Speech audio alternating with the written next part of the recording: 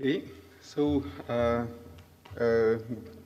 Philippe, very great thank you for this invitation. I'm really honored to be there and to start this meeting, and also it's really a wonderful occasion to meet again all those old friends. I was a bit wondered at the beginning from the title of the colloquium whether I should dig in my old PhD slides for some mouse experiments. And then I thought it would be too much work, so I stick to what I'm doing now, that is working on zebrafish. And my current work is mostly on viral infections. And one of the problems we have with viruses is that they are difficult to detect more than other pathogens. It's not easy to find what are the target organs. Very often there are reservoirs which we don't know. And the way that viruses disseminate within a body and the way our body fights this virus are very difficult to understand. This is in complex tissues. Tissue culture gives only very partial information there. And that's a place where really we need some animal models. And of course, as you know, we have a choice of animal models. And each time there are models and there are trade-offs, which are typically, some are more relevant to the human situation. But this comes to the cost of less animals, much more difficult to use, more costly, ethical issues, and so on. So you have this whole range of possibilities. And I would like to convince you that among those classical organisms, so mouse are king somehow, but that there is a middle way, which is, of course, the zebrafish. And actually, it's not the adult zebrafish, as you see there. The one that I'm going to show you is done only with a larval zebrafish, which has specific advantages, as you will see. So why would one choose a zebrafish larva? The key point with the zebrafish is that it's excellent for imaging. You probably already have seen this classical movie of the first 20 hours of the development of a zebrafish embryo. This is relatively easy to take because fertilization is external, and so you can see all the events. You see gastrulation there, and you see the formation of the head, the somites, and so on. So you have, in 2 days, basically, an almost independent organism that is formed. And this is the reason why the zebrafish has become a classical model for developmental biology, and which has helped. Many tools have been generated for this purpose. It's much more recently that it has been also been co-opted to study host pathogen interactions, but there again, imaging can show quickly its power. So in this movie, actually, Emma Colucci-Guyon in the lab has injected non-pathogenic bacteria on the flank of a young zebrafish larva, a 3-day larva, right between the epidermis and the muscle mass. And this is a transgenic line where you have the neutrophils, which express GFP. And she just put that under a classical standard confocal microscope and imaged that. So this is for 5 hours. And now you can see how the cells come fast and are going to phagocytose and eliminate those bacteria. There are also some macrophages there which are not labeled, but you can see also the phagosomes, which are full of bacteria. And as you understand, this is an excellent model to directly detect host pathogen interactions. So there are also important genetic assets working with zebrafish, one being that we can have a lot of eggs. So this is 100 zebrafish embryos in a typical petri dish, which is a standard output of one single female, which you can have every 5 days. So you have a lot of animals to do what you want. The genome is now fully sequenced with a relatively good quality assembly. And also, we have tools to perform genetic manipulation of the animals, which is gene knockdown or gene overexpression at the first stages, at the larval stages, by using microinjection. As you see in this movie, we are there microinjecting a morpholino, which is a nice antisense oligonucleotide that is going to block translation or splicing of a gene of interest. And so you can very easily reduce the expression of your chosen gene. And that's relatively easy to perform. And also, we have now a large large array of mutant fish, like those pigmentless fish, as you can see here, and transgenics, like this one, which we label the endothelial cells. And this is growing also very fast. There is now a program to have a mutant in every gene of the zebrafish genome.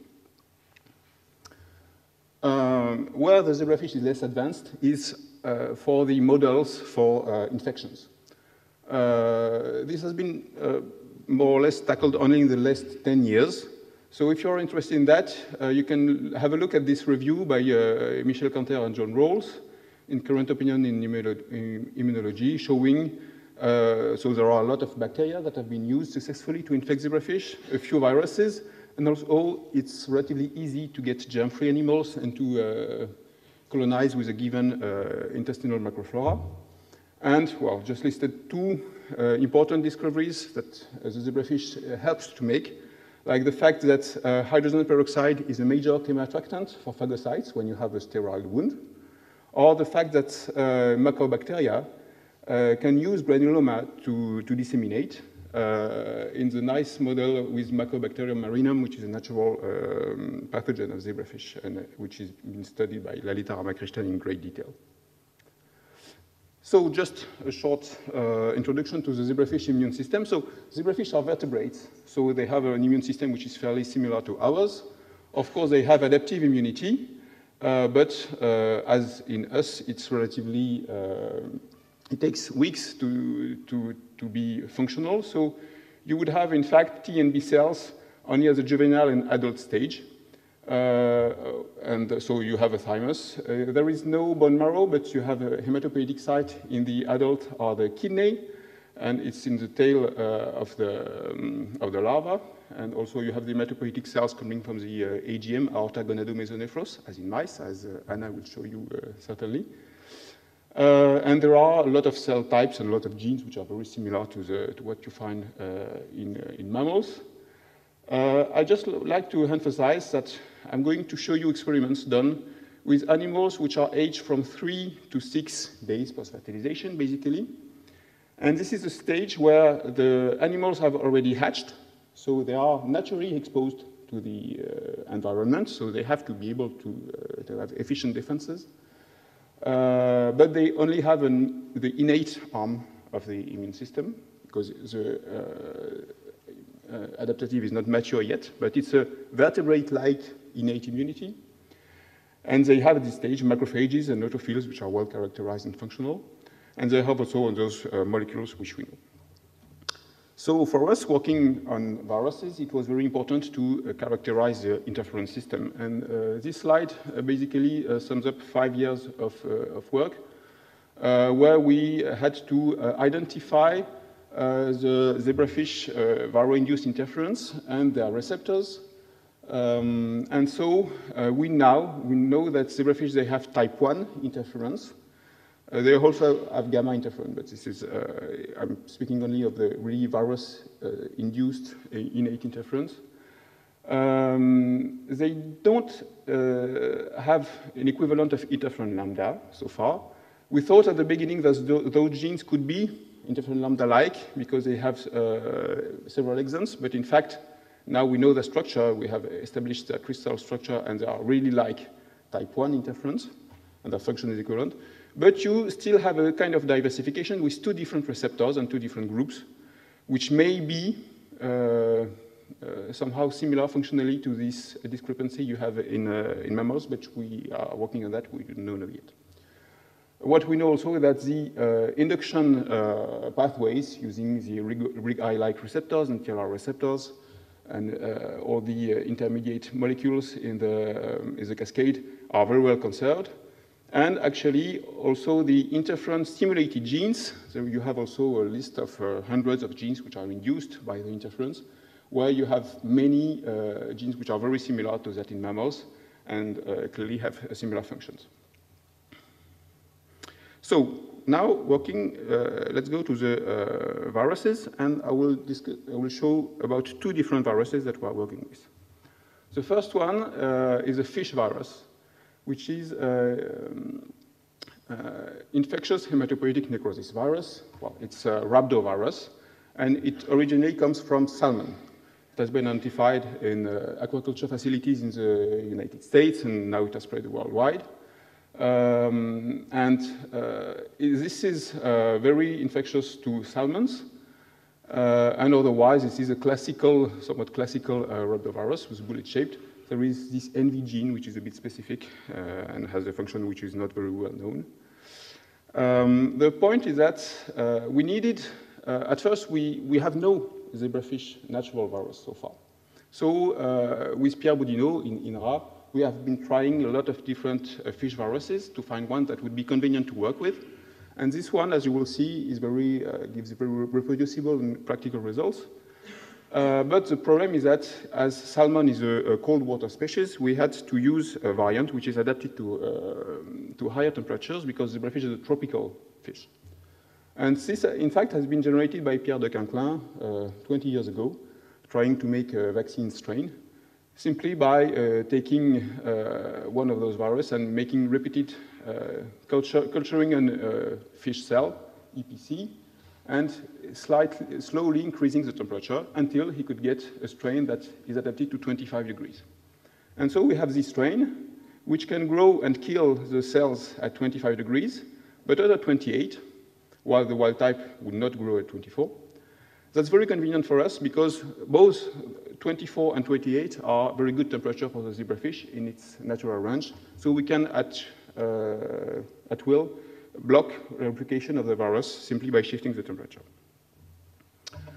So this virus gives very reproducible clinical signs. So we micro-inject the virus in the vein, in the blood of the fish. And what you see is that in basically three to 4 days, the fish will die, all of them. And with a series of signs, which first you will see the blood flow that will slow down in the tail while the heart is still beating. And then the fish will still move at this time, but after some time, if you wait for a few hours more, you will not react anymore if you touch it. And then you will have the complete arrest. So we have clinical scores to have detailed analysis of what happened. If you look in more details at the fish using higher magnification, you can see that they will have hemorrhages. And you have two examples there in this vessel that is around the eye, or there in the pericardial cavity, and well, a few other typical signs like edemas and so on. So we looked at progression of the whole body, first doing classical analysis, like you take fish, you dissociate it, and you take the supernatant and make a plaque assay, and you see that you have more and more virus over time as time goes, which you can find also by a quantitative RT-PCR. But of course, what is interesting with zebrafish is to look at where you have the virus. And for that, there is a method which is a classical method for developmental biologists, which is whole mount in situ hybridization, where we just use a probe complementary to one of the genes of the virus. And in this case, as the expression level in the infected cell is very high, this is very sensitive and it goes very fast. So that's very simple. So we can detect the infected cells as soon as 6 hours after the inoculation of the virus.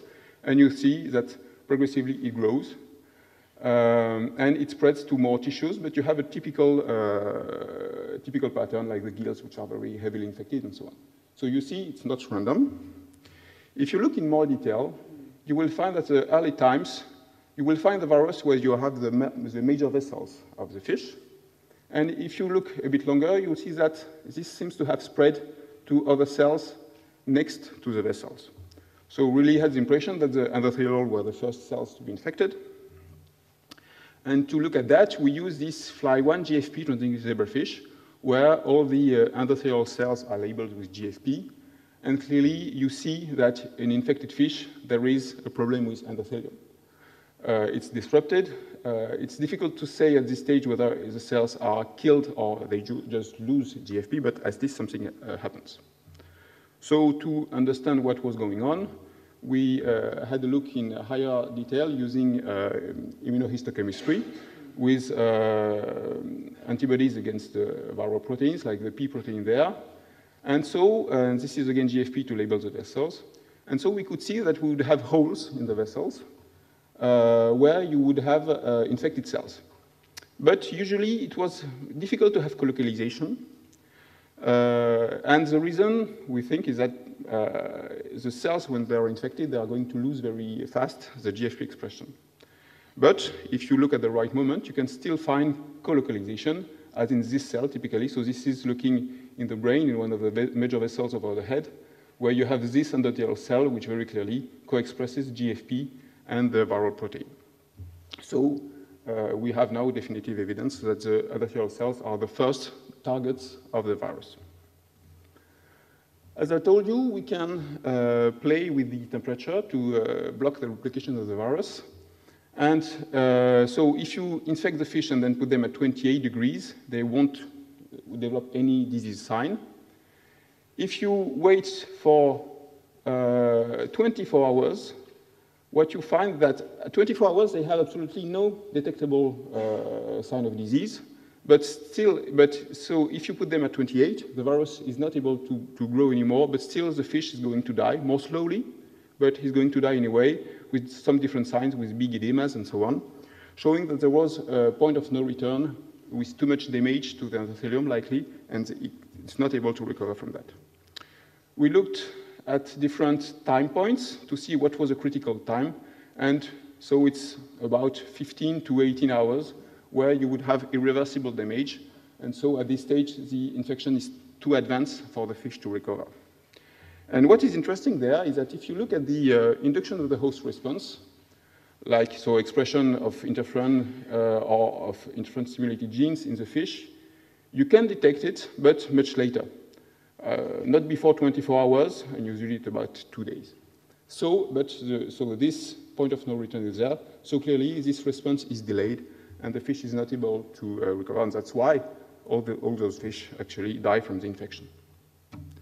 So to make a short summary of this part, we have with this system a model where we have a lethal infection, which is highly predictable, which is kind of, well, it's a hemorrhagic disease, okay, like a viral hemorrhagic fever, if you want, and where we have a delayed and inefficient host response. And we also have tools for performing live imaging of the infected cells, which I don't have time to show you. So this has been published last year, and what I'm going to share with you is a second virus, which is still unpublished data, and regarding chikungunya. So I'm not going to go into much detail about chikungunya because there will be other speakers much more proficient than me for that. Just to say that this is a mosquito-transmitted virus, which is a pathogen for humans, and it's now a re-emerging threat, mostly because it has now adapted to a new host, to a new mosquito, the tiger mosquito, with a large distribution range, larger than the previous Aedes aegypti, and so now that's why there was this big outbreak in La Réunion Island in 2005, and now we also have some cases in Europe and in Italy and in France. This is not a very dangerous disease. It's painful, but it don't last for very long. You have especially pain in the muscle and the joints. What is a bit strange is that people recover, but then they can have recurring bouts of pain, the cause of which is not really clearly established. So the virus is, again, an RNA virus, but of a different family than the previous one. What was interesting for us was that as mosquito is also a natural host, it grows at 28 degrees naturally, so that's fine to work in zebrafish. And also there was a GFP recombinant which was available, so it was very simple to make initial tests. So we started a collaboration with Olivier Schwartz in Institut Pasteur, testing this virus in zebrafish. So we injected chikungunya virus in zebrafish larvae, and what happened was a transient illness in this case. So there are some clear signs. So this is a control fish, and you would see that the yolk looks strange, it's opaque. And so this is a swim bladder, which will not inflate or which inflate later, but not much from a part of that. And actually, so as this is done with the GFP virus, you can see that this correlates with strong infection in the yolk, it's a stasis cell. And also you have a lot of cells there in the head that you can see. When we looked at the titer of the virus, we could see that we had very strong replication at the beginning until 24 hours, and then it plateaued and even tended to decrease for some time. And we had a minority of fish where we'd have some signs, but there were typically 10%. All the other fish would recover and be fine. So to look at the tropism of the virus, we first used, so we had the GFP, and we also used as a control an anti-capsid antibody in case GFP would mutate and would be lost.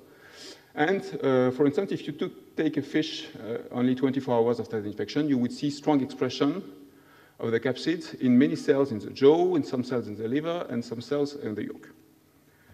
We looked at that in much more detail using confocal microscopy, and so we could see fibroblasts infected, like those ones in the fin, a few muscle fibers, not many, but a few ones, endothelial cells, like you see between the somites there, with a typical morphology. So we had those big cells in the liver which could show were hepatocytes using a transgenic line labeling those cell types. And also, if you look a little bit later, you will see that you have neurons. Well, you have infection in the brain, and we could show using a neuron-specific line that at least some neurons were infected by the virus. Actually, you can see that the tropism is shifting over time. So this is the same fish image every day. And so at the beginning, you had the liver, which is infected, and the yolk, and a few cells there. And you would see that the expression of the GFP in the yolk will disappear, as well as in the liver. But you would have some expression that will remain in the brain, as detected there using immunohistochemistry. And this has been quantified painfully by Nuno Palha, my PhD student.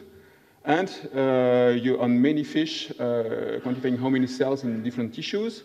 And basically, what you can see is that in most tissues, you have a transient, you have a wave of infection, like there in the liver, and the muscle, or in the jaw, and so on, the gills. Except in the brain, where you would have more and more fish having infection, and this infection lasting for much longer. We could show that this was due to the death, to the violent death of those cells, using time-lapse imaging. So in this case, this is a fish that has been infected 8 hours before we started the imaging. I will ask you, so you will see a lot of cells appearing with GFP, as we'll have the time-lapse. This is the liver, and where you have the brightest cells, and we'll ask you to look at this cell here. This one, so you see, and you have some neighbors, and there you see the cells that are dying with apoptosis-like signs and bleeding and so on. And so we are now quantifying at one time those cells are dying, and this correlates well with the tropisms that we've seen. Looking at that in more detail, well, I'm convinced that this is cell autonomous in a sense, and not killing by other cells. So in this movie, so that was done on the tail, as you can see. There were 2 infected cells there, and you will see a lot of cells that will be non-labeled, that will migrate along, which are leukocytes, macrophages, and neutrophils. Okay, you see them? And then you see this cell dies, and this cell dies. And at the moment this cell was dying, there was a cell that was passing by. So at one moment I thought that perhaps those leukocytes would kill infected cells. But in fact, if you look in more detail, so first this is just a GFP to show that you have blebbing, then rounding, and disappearance, so typical apoptosis-like signs. And if you look now more slowly, you will see the phagocyte that is going to appear there. It came and it ate this cell, but this cell actually became round much before. So it was just eliminating an apoptotic cell, like any macrophage would do, but not killing the cells that were dying before. Well, an interesting feature of this infection is that we have a very strong induction of the endogenous interferon response. So that was just our first quantifications of this response, and this is compared between chikungunya and the IHNV virus that I showed you before. So as you can see, it's much earlier, and it's much, much stronger. And it's true as well for the interferon or for one of the typical ISGs. And looking at this in more detail at more time points, we see it's very early, and it lasts for very long. And it correlates very well with the viral titers, in fact. This is important for the fish to survive, because actually, if you knock down the expression of the interferon receptor using morpholino, and then, so you have the equivalent of a IFNAR knockout fish, if you want, and then you challenge them with the chikungunya virus, you would see that those fish, actually, they are going to die, almost all of them, and which much higher titers, about 10 to 30-fold higher than in the normal fish. So this interferon response is really important for the fish to survive. And I don't have much time to get into this, unfortunately, but we are looking at that in much more detail using now a transgenic line that we have developed, which is a reporter for interferon phi1 expression using mCherry. And so we can see that, in fact, in this fish, we have two populations of cells that express interferon. There was a surprise, liver cells express high level of interferon, and also a population of leukocytes. So when we designed this transgenic line, we thought, well, we were hoping to find the equivalent of plasmacytoid dendritic cells, the cells that make the high level of interferon in mammals. And to our surprise, in fact, it turned out that most of these cells appear to be neutrophils, which is really surprising. And so we are now making depletion, specific depletion of those different cell types to understand the function of those two different cell populations in the defense of the fish. So, to conclude from this part, this chikungunya infection in zebrafish, you obtain a transient disease, which in fact is similar to what you have with the mammalian models, with a very potent and protective endogenous interferon response, and it's not random if now knockout mice to have good titers. There is a very interesting observations regarding this shift in tropism, and with this longer persistence in the central nervous system, which is, well, it's not unique to chikungunya. Of course, many viruses have this property, but this is, I think, a very good model to understand why a virus would persist in the central nervous system. And we have all the tools to make live imaging of both infection of the host response at the same time. And so this is a model which is highly complementary to the IHNV model. So I hope I have convinced you that the zebrafish is a potent, interesting new model to study host-virus interactions, and that it will be possible to address many interesting questions, like accelerating the study of the role of the interference-induced genes, understand the strategies of viral dissemination, why they would prefer to persist in some tissues over others, understand these interferon-producing cells, the evolution of the plasmacytoid dendritic cell, for instance, and last but not least, one has to remember that zebrafish being small, it's very easy to conduct drug screens. You have there an embryo in a 96-well plate, and so to look for antiviral drugs is also a nice model. I would just like to finish regarding this, which is a classical paradigm of how people see viral infection in tissues. That is, at the beginning, you have the tissue, which is unprotected, and you have those leukocytes, which are there to protect it. The virus comes, infects a few cells, and will be detected also by those cells, so like the plasmacytoid dendritic cells, which will start to make interferon. As they make interferon, they signal to those cells here, the other ones, which will start to express interferon-stimulated genes, and therefore become refractory to the infection. And so this cell will die, but first some new virus will have infected these other cells, and then at the end you have the tissue which expresses interferon-stimulated genes, and the interferon produced by the plasmacytoid dendritic cells. A few cells are dead, and the tissue is now protected. Our observations with zebrafish and some data which I didn't show you show that, well, this is globally right, but it has to be modulated because tissues tend to respond very differently from each other. And in fact, you have this simplified model where you have three different types of tissues. This one would correspond to the central nervous system, this one to the fibroblasts, and this one to the liver. The liver is, in fact, able to resist by itself. It pre-expresses some interferon-stimulated genes, although it's very susceptible to infection. But at the end, it will be one of the major sources of the interferon.